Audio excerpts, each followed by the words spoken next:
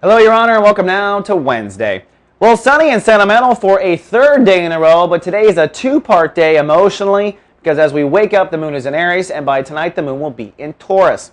Adding some fire to that, Uranus is ruling the day, and the sun is in Chapter 3 of Libra.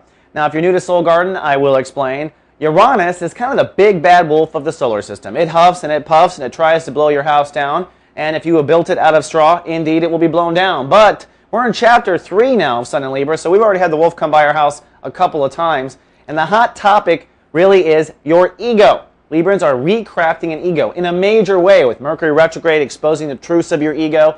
And ego, of course, is your rising sign in astrology. It's the part of you put out there. It's your armor, so to speak. It's also your hairdo and your wardrobe and how you put yourself out there in a physical, more shallow way. It is your ego.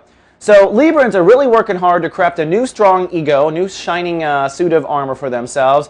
And if you've been doing your soul work in the last 20 days, you will have a major breakthrough in the next 24 hours. And aha, this is how I act in the room. This is how I dress. This is how I do it. If you have procrastinated in the last 20 days, well, you'll be shocked to find the big bad wolf come by and blow that house of straw down really quickly. Either way, I argue by tonight you will have a breakthrough because that's what Uranus's real intent is to make things stronger.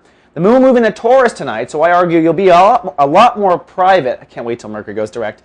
You'll be a lot more private as of tonight, and I'm thinking that the breakthrough with your ego will lead to a new sense of trusting yourself and the universe as the moon coasts into Taurus around 5 p.m. Pacific Standard Time in the United States. All right, Libra, that's all I have for Wednesday. I'll see you tomorrow when Mercury goes direct. Live, love, be.